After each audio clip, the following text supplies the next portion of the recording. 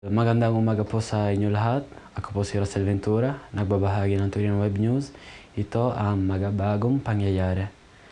Kahila-hilagbot ang nangyari sa isang 13 anyos na dalakita makaraang gahasain. Ito at patayin pa sa pamamagitan ng paglaslas sa kanyang leeg at dataraing ng saksak sa katawan ng isang lalaking umano'y bangba sa droga sa kanilang lugar sa Camarines Sur.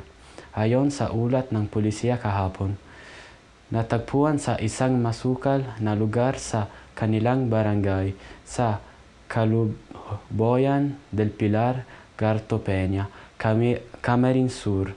Pasado alas 7 ng gabi noong Huwebes Santo, ang biktimang si Josie de Quiros natatag ng saksak sa katawan at las pa ang leeg, abang walang pang ibang saplot.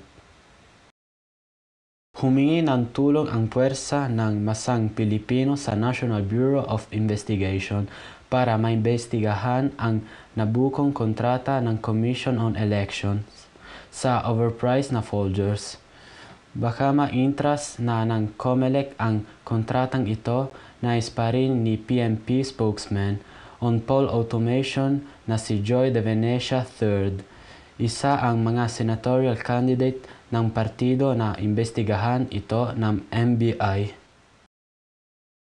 Patuloyan kaysa sa karawinang panahon na kung saan ay tigang farmlands at umangong sa pangyarihan shortage sa Timog Pilipinas ay mag-hait 0.57% point of pang-ekonomiyang paglago sa taong ito, ang isang opisyal na sinabi sa Martes. Ang mga epekto sa GDP ay limitado. Dennis Arroyo, pinuno ng patakaran sa pagpaplano ng National Economic and Development Authority, sinabi sa reporters. Farm output account para sa 18% ng gross Timog silang Asian bangsa domestic produkto.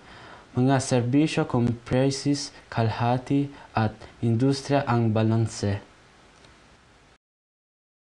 Nawi sa batuan ng putik ang inorganisang Senatorial Forum ng Catholic Bishops' Conference of the Philippines na layong sanang salaing ang mga kandidatong tunay ang malasakit at pagmamahal sa bayan.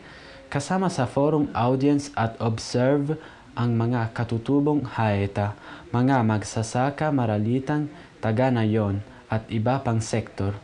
Humingi ang debate ng magtaong ang organizer ng debate kung saan ngayon ang mga kandidato na maging pangunahing agenda ng susunod na Pangulo ng Bansa ang land reform.